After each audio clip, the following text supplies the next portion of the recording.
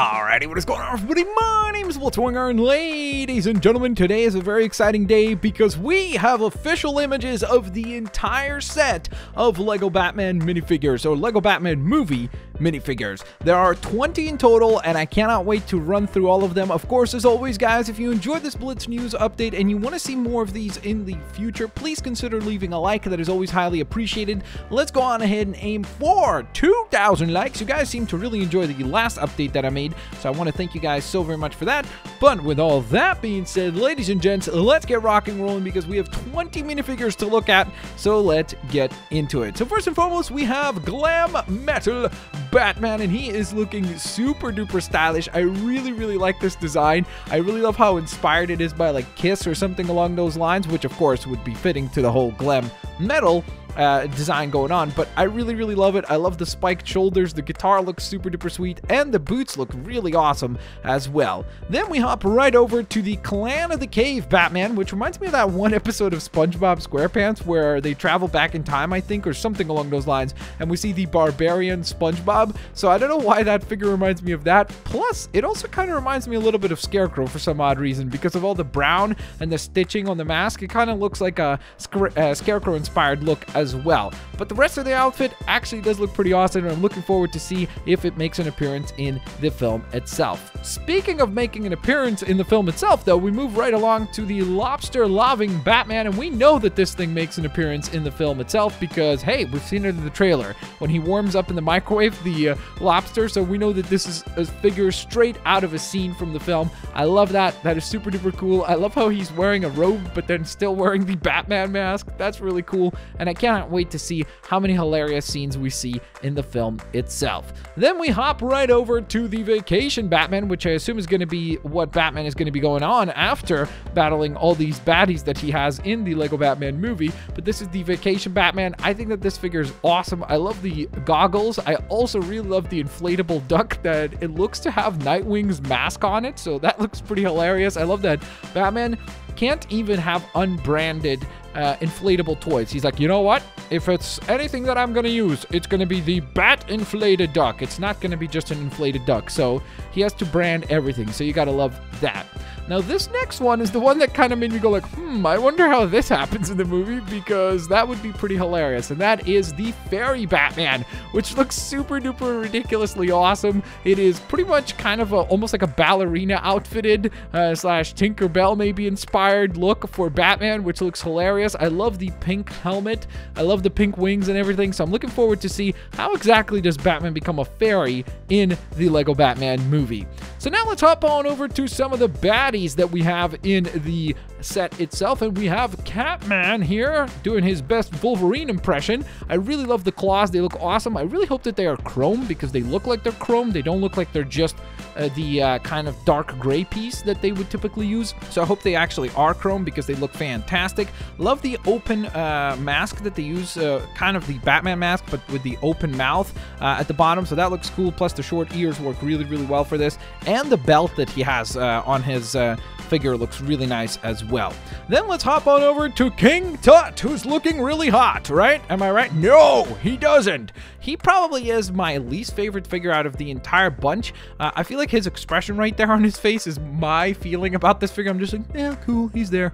So that's literally the only figure that I wasn't particularly a big fan of because he doesn't look all that unique in terms of just like if I said the words King Tut, this is kind of what would come to mind, right? Whereas if I said Catman, maybe it wasn't that look that you saw just a moment ago that would have come to mind. So I just think that it's a little bit too obvious of a design. I wish they would have done something over the top with this figure, just like they have with many of the other figures in the wave. Then let's hop on over to the Joker, or more specifically the Arkham Asylum Joker. So this is a very cool minifigure. I don't think that this is the exact same one that comes with the Arkham Asylum set. I hope not, because it would be kind of bad if they double dipped. I wish that their figures would be unique to each set.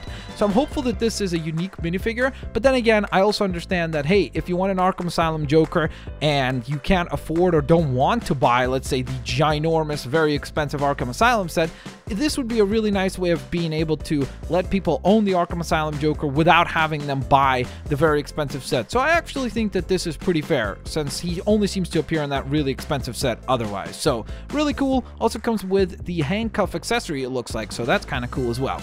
All right, then we move on to some of the more obscure characters, and wait till you see all the obscure characters in this set, because there are a ton of them, and it's honestly going to blow you away as to just how many there are. Like, I was genuinely shocked by how many cool, unique villains they have in this set. We have March Harriet, which is a pretty cool looking bunny kind of inspired character, obviously. I really like the design. I love the accessory. It looks cool, that kind of like old school Tommy gun almost like look going on for it. And she seems to also have some printing on the wrists as well. So that's really cool attention to detail there for the March Harriet minifig. Then we move on to one of my personal favorites in this entire set, and that is Red Hood. This figure looks insanely cool. It is probably, I have to say, might very well be my favorite figure in this set. There's one other figure that I really, really love as well. I mean, I think that the entire set is awesome. This is probably not probably, in my opinion, the best minifigure set that they've done to date.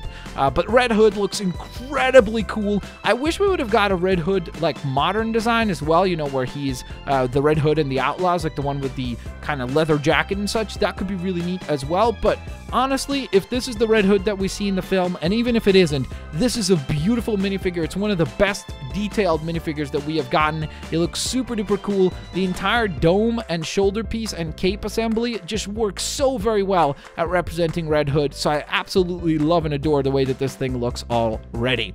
Then we move on to the Pink Power Batgirl, which was a bit of a surprise, because when I saw this at first, I was like, wait a minute, does she become a lantern in the actual film? Like, do we see the Green Lanterns appear in some way? Because I thought that she would be the Pink Lanterns, right? So I was like, wait a minute, is she becoming a lantern-inspired character? But I don't think that that is the case, because A, we do not see any type of power ring or anything like that. So I'm guessing that this is just some sort of a pink power that she gains in the film, or something that is inspired by in a scene from the film. So I guess time will tell. We don't really have any context as to what exactly this look is inspired by, but it certainly does look cool, and I totally could see the Pink Power Batgirl and the Fairy Batman teaming up, and that making for a really cool moment in the movie.